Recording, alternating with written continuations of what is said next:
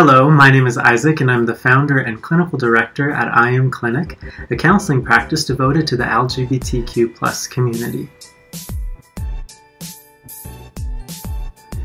Sex is such an important part of our lives and our relationships, and it can take a turn for the worst in a variety of ways.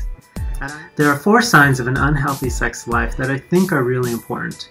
The first one is using sex out of obligation or guilt.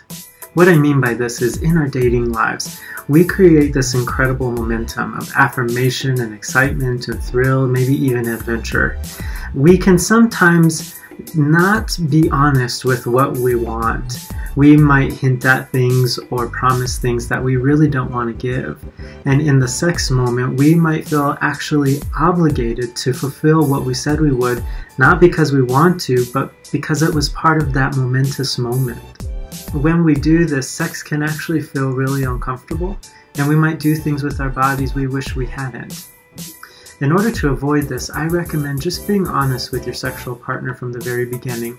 The things that you want to do and the things that you don't want to do should be clearly identified. The second sign of an unhealthy sex life might have nothing to do with sex, and it's a very big cancerous problem in relationships, and it's called resentment. The system that drives sex has 2 branches. The first takes us down into soothing so that we can pop up into climax and enjoy an orgasm. This system is called the autonomic nervous system, and it also houses resentment, anger, frustration, trauma, anxiety, and aggression. So, if there's resentment that has built up between the relationship, the body is not able to actually execute that tilted Z, and instead the body just shoots straight up into anger, aggression, or anxiety. Resentment that is built up within the relationship will literally, physiologically, and neurologically keep the body from desiring sex or from being able to experience an orgasm.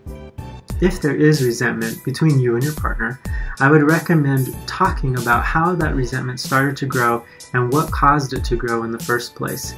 It's really important to clean up that resentment by reaching relational repair in order to get your sex life back in working order.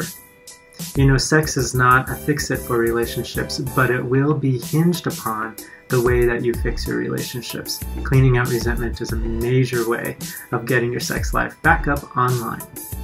The third sign that sex might be unhealthy is something I call the silent transaction. Oftentimes, having someone want us sexually can actually feel like long-term or stable belonging and acceptance.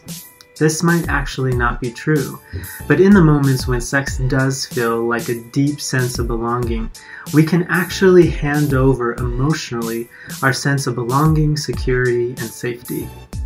Sex can leave one partner feeling overly needy and the other partner feeling incredibly overwhelmed by the neediness. Having a conversation before and after sex about not only the physical expectations of what will and will not be done, but also an emotional conversation about how the relationship can exist thereafter is going to be so important. Not only will it protect you as a sexual being, but it will protect this potentially new budding relationship.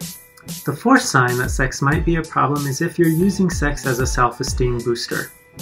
You know, it's easy to post the most fabulous pictures we have on an app like Grindr or Scruff, and when someone whoops at us or pokes us or sends us a direct message or another picture in response, we tell ourselves that we are desired by them, and that may in fact be true.